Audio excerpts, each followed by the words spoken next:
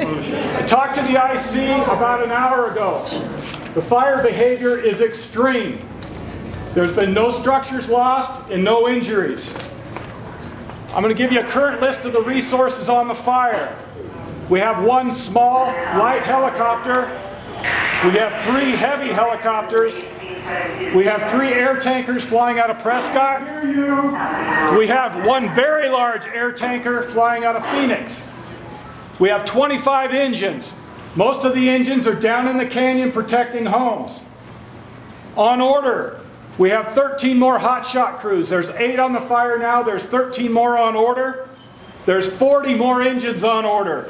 And a Type 1 incident management team that will probably take the fire sometime tonight. The fire has established itself in Sterling Canyon. I know this isn't a great map, but this is what we got. Here's Sterling Canyon. Here's Pump House Wash. There's Kachina.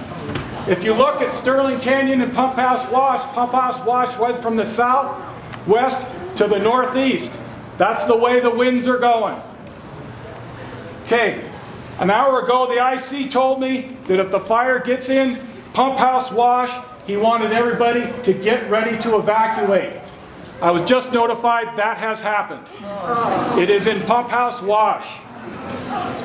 At this time, they're putting a dozer line on the south side of Kachina and the west side of Forest Highlands, a contingency line to help it if it gets that far. They're putting a dozer line in south of Kachina and west of Forest Highlands. If the fire crosses the 237 road at Pump House Wash, the order for evacuation will be recommended to the Sheriff's Office, which has the authority to order that. Kachina or... Repeat. Just repeat. To Kachina, evacuate Kachina and Forest Highlands. The order will be recommended to the Sheriff's Office if the fire in Pump House Wash crosses the 237 road. What about Mountaineer?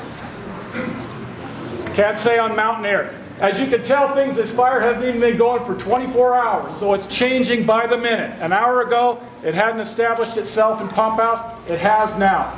So officially, we're telling you right now, get ready to evacuate. Things will change very, very rapidly.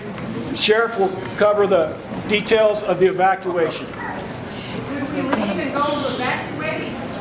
You can leave now if you'd like to leave the meeting now. But please be quiet so we can continue. Our Sheriff's Office, our Chief Deputy Jim Driscoll will come up next and talk about the evacuation process.